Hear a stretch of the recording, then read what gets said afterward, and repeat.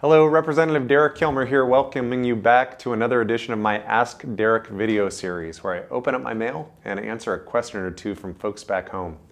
Recently, I heard from Bridget in Port Orchard about the importance of the Export-Import Bank to jobs and businesses in our region. Bridget, I couldn't agree with you more. The Export-Import Bank is actually a valuable tool in our economic development toolbox. It provides export financing and export insurance for American companies looking to sell American products to other parts of the world. And that's a good thing. And the arguments against it belong on an episode of Mythbusters. Here's a quick walkthrough. Some folks suggest that the Ex-Im Bank meddles with private industry. False. In fact, the bank's charter prohibits it from competing with private financing. It only does deals no one else can. Some have suggested it costs taxpayers money. False.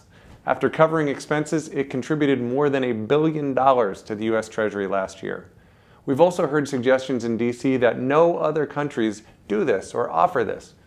False. In fact, nearly every other country with whom we compete offers businesses this type of export financing. In fact, when we shut down the Export-Import Bank in the U.S., the head of the Ex-Im Bank in China said, "This is good news for China."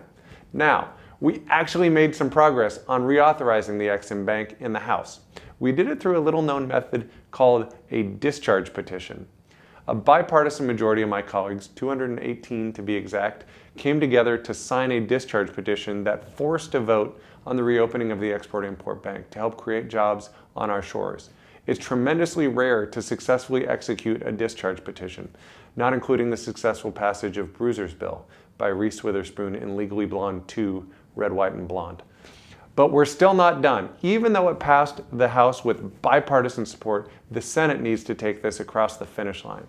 And I'm hopeful that the Senate will remember these mythbusters and reauthorize this bank that helps ship American-made goods around the world and supports the growth of our local businesses.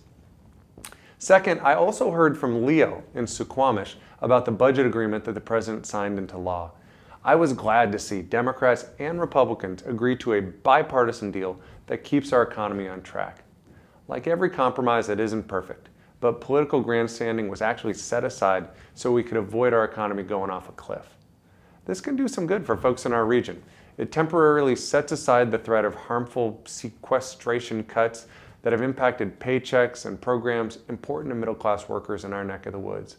We can also make some investments in education and research so that our country can be a step ahead of our competitors.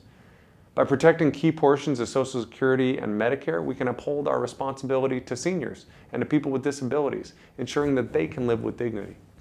And we can better have the backs of the men and women who serve our country, our veterans.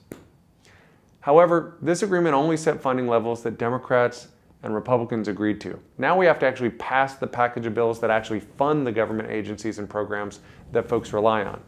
My hope is that we can get this done in time to prevent a government shutdown.